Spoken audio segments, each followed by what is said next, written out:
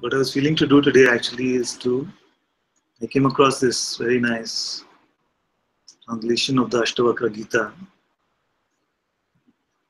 by Bart Marshall.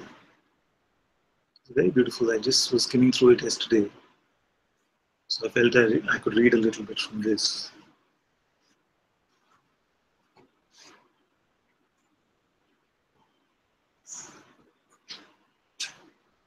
You like Ashtavakra? Yeah, it's a system. They came closer. So today I'm actually going to listen.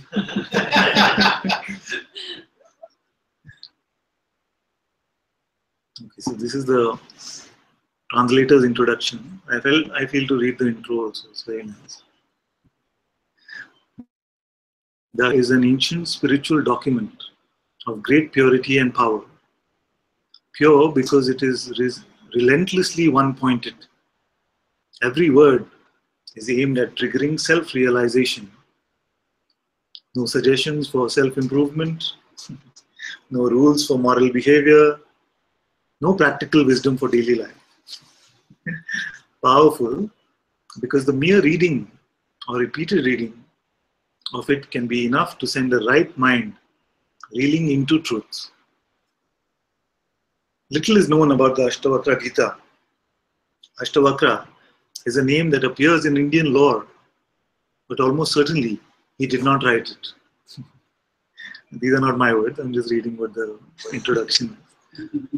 The author, likely an anonymous sage, merely uses the characters of Ashtavakra and King Janaka to set up a classic dialogue between Guru and disciple. It quickly becomes a Guru-Guru dialogue. However, because after the first salvo of wisdom from Ashtavakra, Janaka realizes his true self. And from then on, they get into an Advaitic jam session of the highest sort.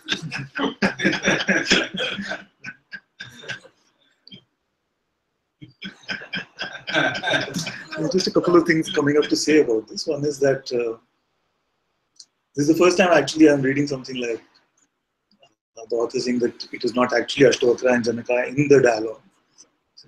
I've heard this many times about the Bhagavad Gita because everyone said at least it cannot be on the battlefield.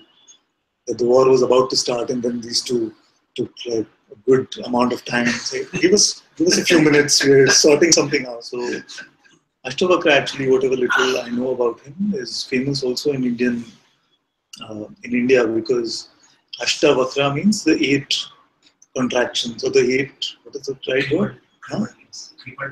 Crippled at 8 places or contortion in some way, bent in 8 places. So 8 places he was bent.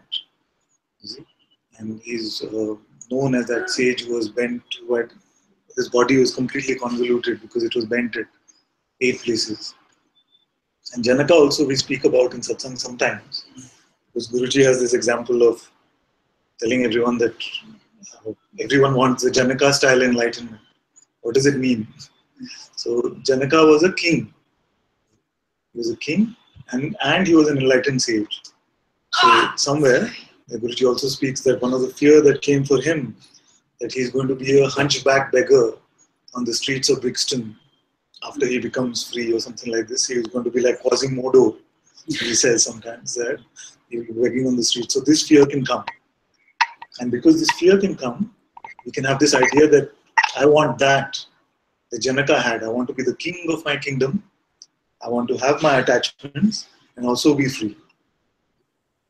So in this we'll discover what Janaka's true attitude was, whether there was any attachment to the kingdom also. We'll find out. Actually, I read the Ashtavakra Gita many years ago. And otherwise it's just been a few bits here and there. So let's see what it reveals.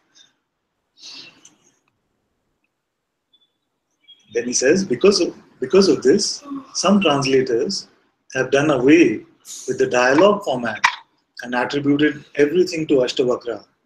Indeed, since all the verses of the Ashtavakra Gita exist at the highest possible level of spoken wisdom, it would appear meaningless to attribute some to the teacher and some to the newly enlightened disciple. There is nevertheless a storyline set up in the Ashtavakra Gita, and for me it goes something like this. Chapter 1.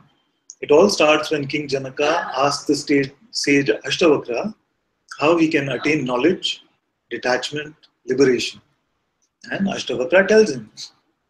Chapter 2. It works. Upon hearing Ashtavakra's words, Janaka realizes his true nature. Enraptured, he describes the joy and wonder of his new state. Chapter 3. Ashtavakra is delighted for Janaka, but sees inconsistencies. He fires off a series of confrontational verses about attachment to worldly pleasure. This is what we were talking about. Chapter 4, Janaka asserts that the Lord of the universe can do as he pleases. Chapter 5, Ashtavakra does not disagree, but in a terse 4 verses, points to the next step, dissolution. Janaka says, I know that already, matching him in style and number of verses. Chapter 7. Unable to leave it at that, however, Janaka goes on to further describe his enlightened state. Chapter 8. Still too much I in Janaka's language.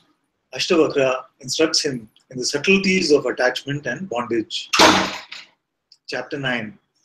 Ashtavakra continues to describe the way of true detachment. Chapter 10. Ashtavakra hammers away at the folly of desire, no matter how elevated or subtle. Chapter 11. Ashtavakra further describes the state of desirelessness to which he points. Okay, this is full. There are many chapters. Let's start.